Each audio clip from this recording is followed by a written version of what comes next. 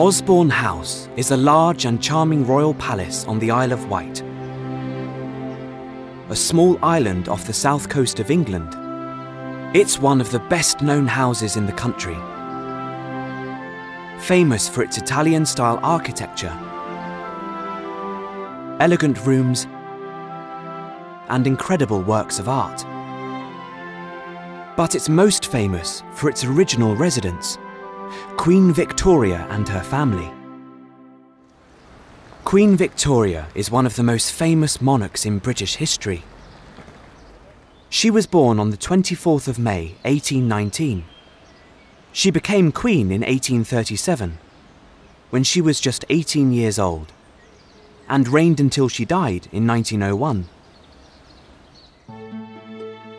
In 1840, she married the German Prince Albert, and it was Albert who first decided to build Osborne House in 1845. At the time, the royal family lived in Buckingham Palace in London. It was a beautiful and impressive palace, but they had very little privacy in the capital. So Albert built Osborne House as a holiday home for his wife and children. The Queen loved Osborne House immediately.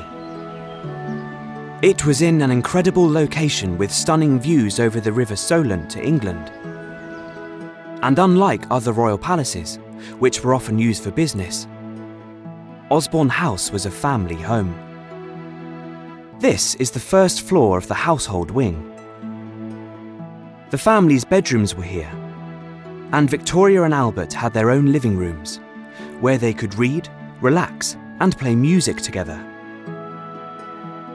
In the evenings, the family often spent time together here, in the small but cosy greeting room.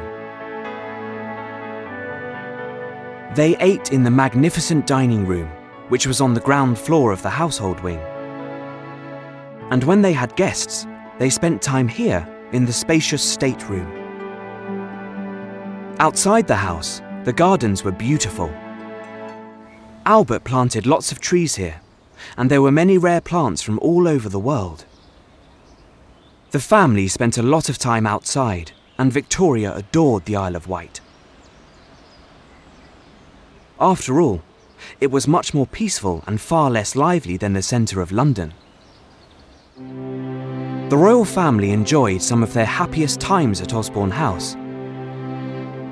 And when Albert died in 1861, Victoria continued to come here, remembering her beloved husband in the house he had designed. In fact, it was in Osborne House that Queen Victoria died in 1901. Over a century later, Victoria is still one of the most influential monarchs in British history. Today, the Queen of England, the King of Norway, and the King and Queen of Spain are all descendants of Victoria and Albert. Osborne House doesn't belong to the royal family anymore, but it has been beautifully restored and is now a popular tourist attraction. Visitors come here to experience how the royal family lived. They can see the luxury they enjoyed and admire the beautiful objects they owned. But Osborne House also reveals the personal side of the royals, bringing their intimate family life alive. Osborne House might not be a royal palace today, but it still represents the Victorian era and is a monument to the Queen herself. It shows that over 100 years after her death, Queen Victoria still fascinates people in Britain and all over the world.